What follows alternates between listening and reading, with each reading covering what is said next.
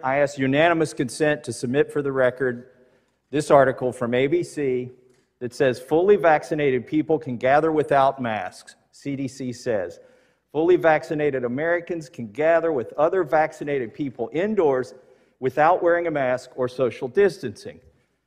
I also, right, and I believe I'm in order because you interrupted my colleague to talk about social distancing and masks and opened this session with a discussion about masks.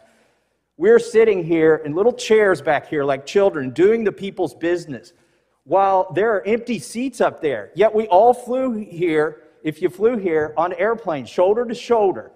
What is the message that we're trying to send the American people by wearing these stupid masks? Because all of Congress, by the way, cut line. Now, not everybody in here is vaccinated, it's true. Does the gentleman wish to speak on the amendment? I am speaking to the, yes, I am. The gentleman is recognized for the purpose of speaking for the amendment. Gentleman, I am asking why we have to wear a mask when the CDC says these are not necessary. Because everybody in this room is not vaccinated, as you well know. Because there's peer-reviewed science. Reclaiming my time, there's peer-reviewed science that shows that immunity from a natural recovery from infection is as strong or more robust than immunity provided by the vaccine. And everybody in this room has had the vaccine or has developed immunity through an infection. These are ridiculous theater, and here's why it's important.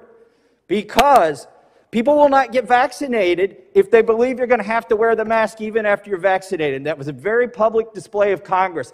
People got on the news and got their shots to show that they were vaccinated. Now we're in this committee projecting the image that you're going to have to wear the mask forever, even though everybody in this room has acquired immunity, either through a vaccine or through natural infection, and has the ability to get the vaccine if they want it.